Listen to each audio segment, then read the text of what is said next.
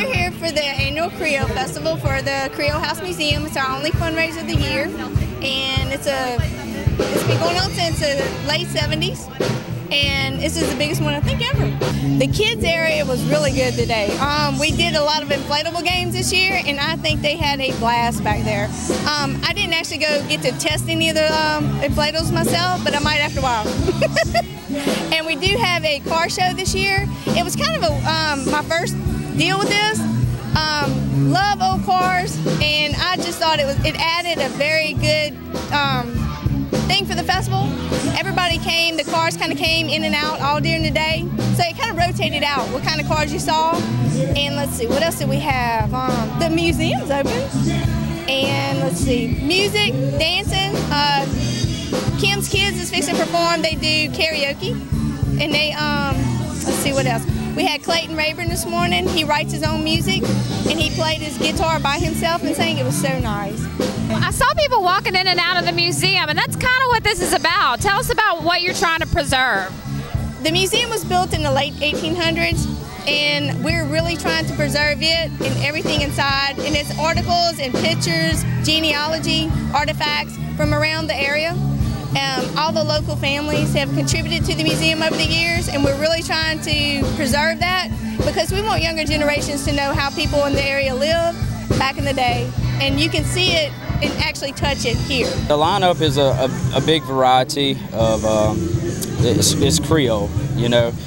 We have swamp pop, we have line dances. Right now Elvis is on stage doing his 70s show. We had a K9 little entertainment there. They explain how the dogs get trained, where they get trained, how do they do it. They actually did a skit of how to do an actual attack and all that stuff. So it's really a great day to be here at the Creole Festival. Elaborate a little bit on how educational it is for the kids to see the K9.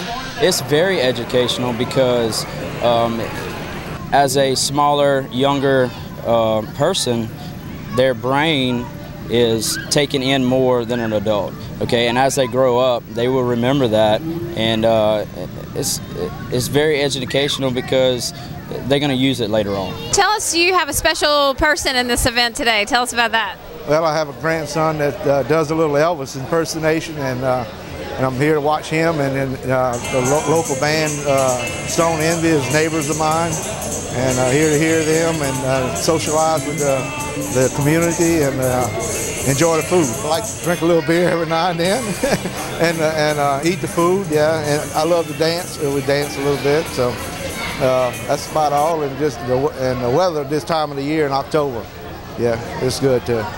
Tell us why you came out here today. What's going on? They had the face painting and the games and the blow-ups and everything, so they have a really nice time. And the arts and crafts, the music's pretty good, you know, the band's really good. Tell me about your face painting and the things that you got. What'd you get? I got a cross to remind me of God, and I got a star to whistle on. Are you having fun here today? Yeah. What all are you doing?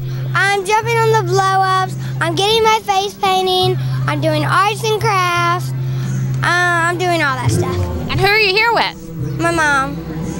And have you seen any of your friends? Would you tell your friends to come? Yes, my friend Emily's here, and my friend Caleb's here, and all of them are here.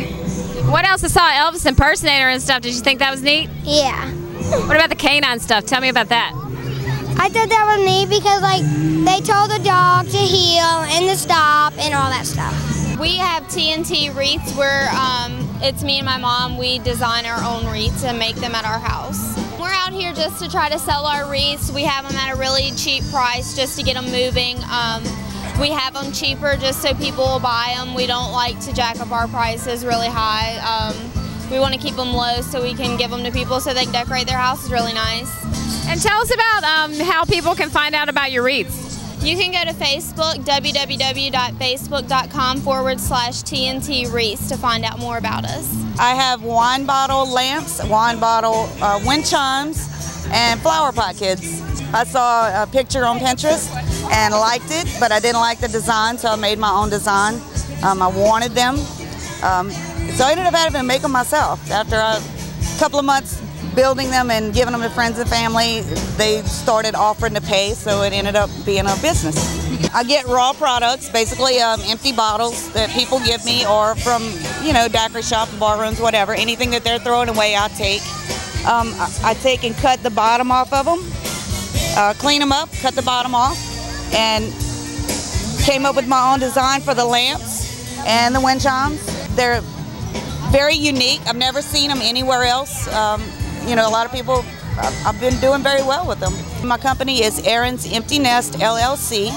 No punctuations, no spaces, and you can search for us on Facebook and see some of the past events and pictures that we've done.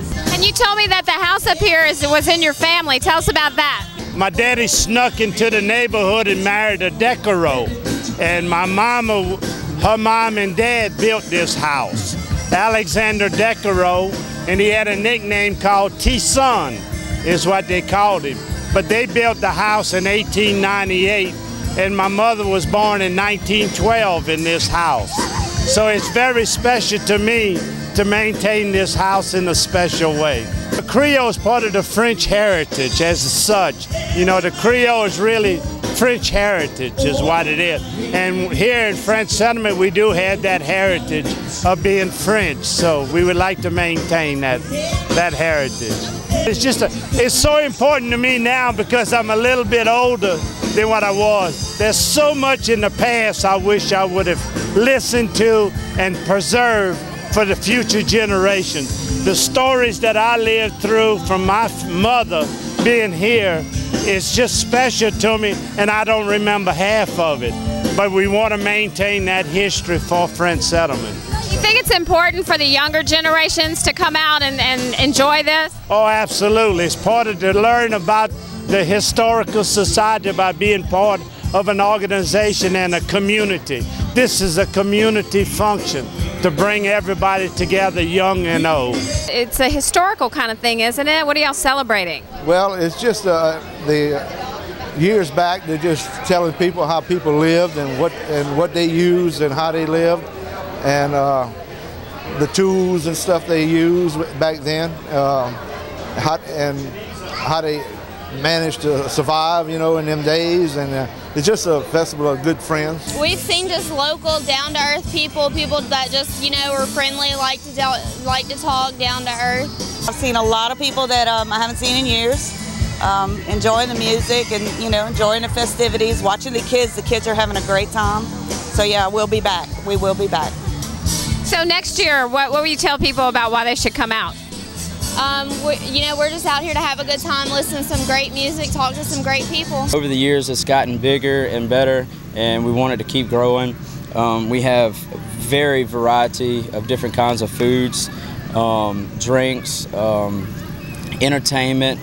It's a big family event, and I advise everybody to come here on this day. You can hear the good music, we got good food, good friendship, and that's what this life's about. Enjoying yourself to the fullest with food, music, and friends. Next year, you know, you need to come out, get your dancing shoes on. Between the food, you're not going to be able to walk out here without going side to side because you're going to be so full when you leave here. We got plenty of food. The people here are super nice. The entertainment is all day long. There's no dry time. You need to check it out firsthand, and you'll come back every year. Every year. You will not miss a year after you come. We have a Facebook page with the French Settlement Historical Society. And the French Settlement Historical Society, we have a web page on Facebook, and then all my contact information is there. It's on the town website, French Settlement Town Hall. It's all on there. We have pictures, contact information, anything you need to do. And we're happy to open the museum for special tours, events, family functions, whatever you like.